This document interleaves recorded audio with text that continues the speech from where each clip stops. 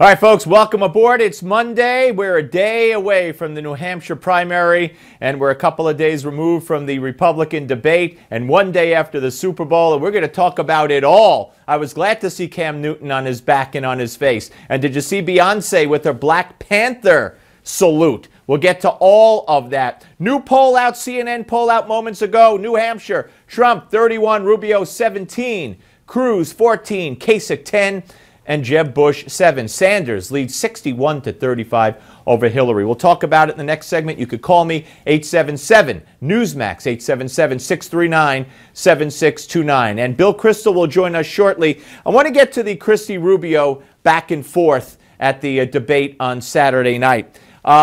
Rubio kept repeating that, wait a minute, Barack Obama knows exactly what he's doing. And by the way, he does. And Rubio was right. Should he have repeated it verbatim 4 times in a row? Probably not, but he went on to have a very strong debate. But Christie is the one really saying the same thing over and over and over and over again. And here's some of the exchange. Watch.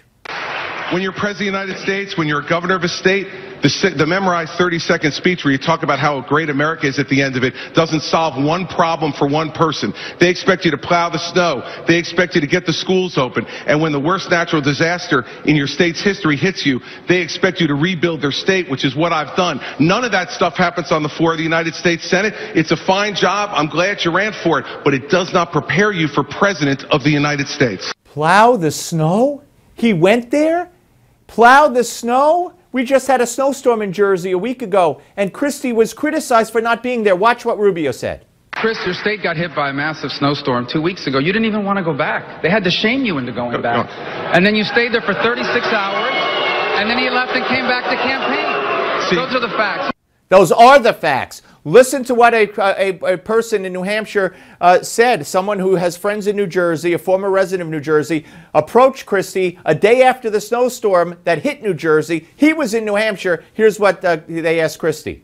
Why are you here in New Hampshire campaigning instead of there helping, serving the damages done by the coastal floodings from the storm? Well, because it's already done. It's already done. Well, tell me why you think it isn't. I have friends, family calling, sending me videos, pictures, all over the state. All over the state. All over the state, really? I don't know what you expect me to do. You want me to go down there with a mop? You want me to go down there with a mop? That's a governor who gets things done? And watch this. I'm the governor.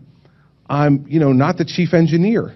But I heard some people actually, compare it to Sandy.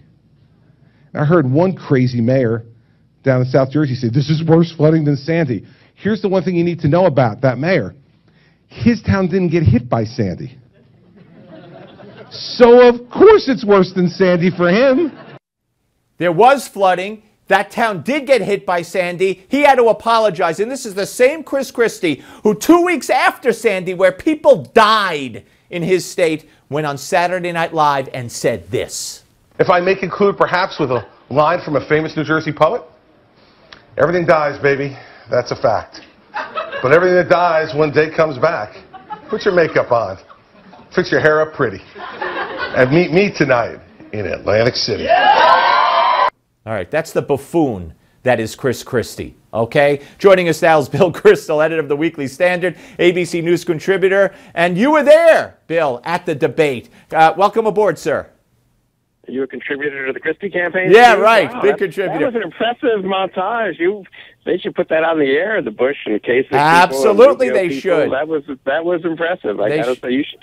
Have you thought about going into opposition research or making ads for? There's good money in that. I got more on him. I got him telling. I got him telling me that the Ground Zero Mosque at the time. I have no opinion. I shouldn't have an opinion on that. Anyway.